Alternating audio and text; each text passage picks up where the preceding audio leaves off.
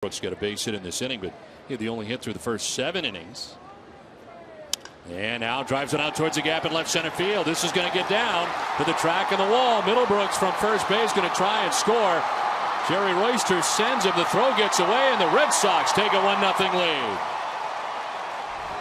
So Kelly Shoppach, who had very good numbers against Burley coming in, had a double in the second. He doubles here in the 7th, and he puts the Red Sox on top. 2 doubles on the night, 1 down the right field line. This finds the gap in left center field.